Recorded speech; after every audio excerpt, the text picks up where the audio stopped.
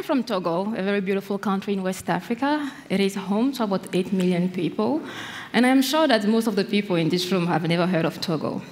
Well, the very first time that I noticed that my country was being mentioned by many media internationally was in 2012, when thousands of Togolese women organized a rally, and at the rally they declared a sex strike.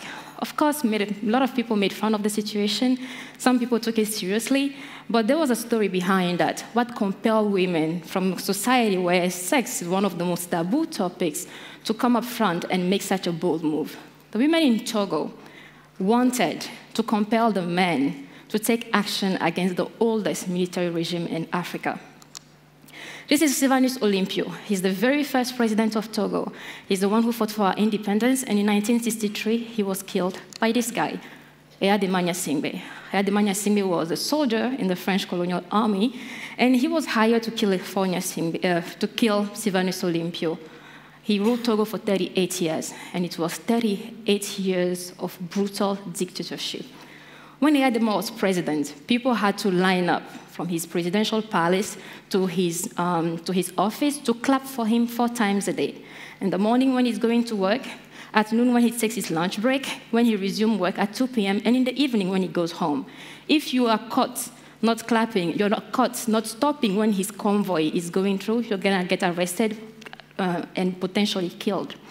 Every weekend, people had to wear uniforms with his pictures on it to dance for him. Civil servants were obliged to dance for him, to say how fantastic he is and how great and blessed we are to have a president like him. Of course, many people challenged him, and those people were either arrested, tortured, or killed. Hundreds of people died under the Faure regime. When he arrested my father in the 1970s once, they tied electric cord on his genitalia, and they electrocuted him until he lost his voice completely. They broke 13 of his lips, 9 of his toes. It took him about 6 months to learn to walk again. But my dad was one of the luckiest guys, because many of his comrades died in prison.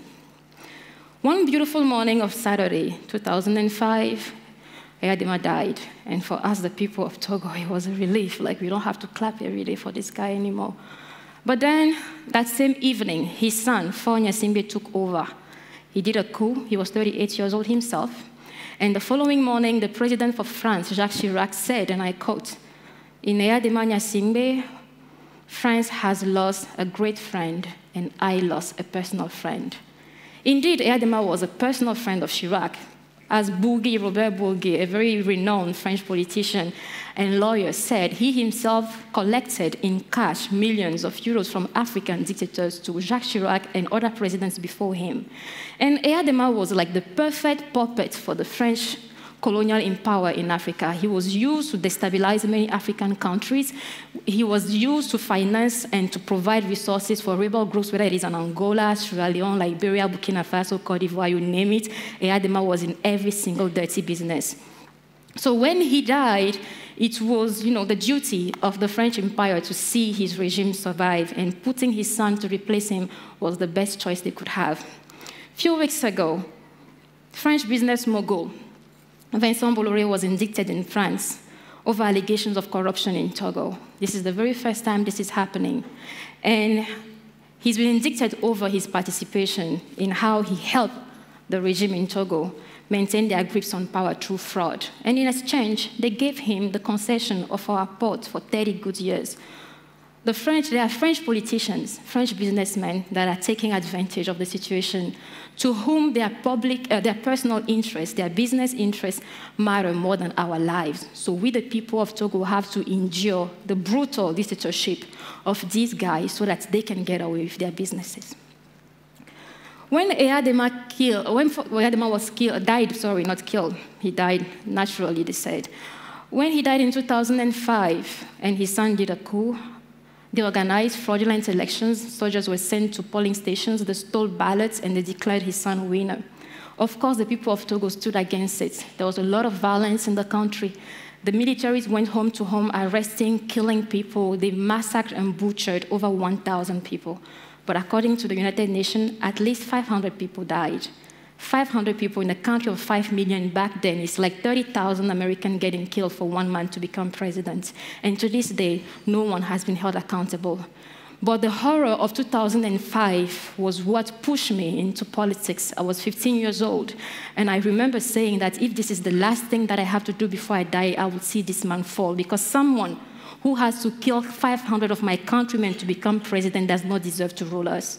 So I founded with a couple of friends the Faure Must Go movement a few years later, and I was 19 years old. I was the youngest, but I was interested with leadership, and I became the spokesperson of the movement.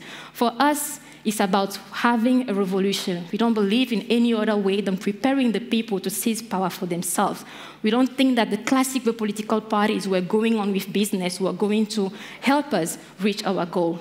So we mobilized people on the ground, and we started demanding change. We started defying the regime. We started calling them and exposing their scandals. In 2014, politicians in the opposition party introduced a bill about electoral reform, and they wanted the reinstatement of the term limits, which Eyadema removed before he died because he wanted to rule for a lifetime. But then all the members of the ruling party, of course, voted against it. So I published the personal phone numbers, cell phone, home phone, email, and I asked people to call them and ask why they voted against the term limits that we, the people of Togo, voted ourselves for by referendum in 1992 by over 97%.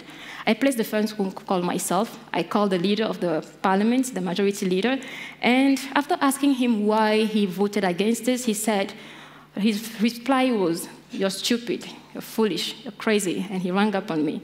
Well, I put the conversation online. It went viral in the Togolese communities, and in the following days, people stormed them with massive calls. So they organized a session at the parliament, and they said how this little foolish girl published their numbers online, and for 3 days they haven't been sleeping, people have been bothering them, they have to switch their lines, and they were really pissed, and they said that we were trying to terrorize them and they will not take it. But that was the moment that I realized that we have a powerful gun, and I told my people in a video, and I will say, when the government shoots, they reach one person at a time. When we shoot, we reach millions at the time, because we have a more powerful weapon, and that is internet. And as long as we have that, we are going to win this struggle. Last year, Togolese people responded to the call of a politician to start protesting for the reinstatement of the 1992 Constitution. The government brutalized them. It sparked anger, and we, the activists, we call on people to come on the streets, and we call the politicians to come together and unite so that we kick these guys out. That was the beginning of the Faure Must Go revolution. Hundreds of thousands of Togolese people have been taking the streets intermittently for the past 10 months, demanding that Faure Gnassingbé steps down. His family has ruled Togo for 51 years. And of course, they have been brutalizing people. They have been arresting people. Hundreds are in prison. Many have fled the country. And in Togo, there is an unofficial curfew right now.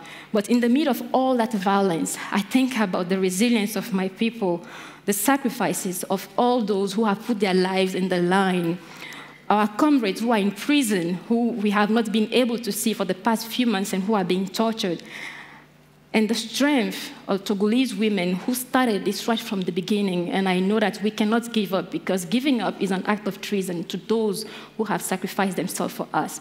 So the people of Togo are having a revolution, and I call it an non-televised revolution, because we may be small, we speak French, nobody really cares, we are too small for them. But I want everybody to pay attention and to help us win this struggle. We will defeat the oldest military regime in Africa, and we want you to work with us. Thank you.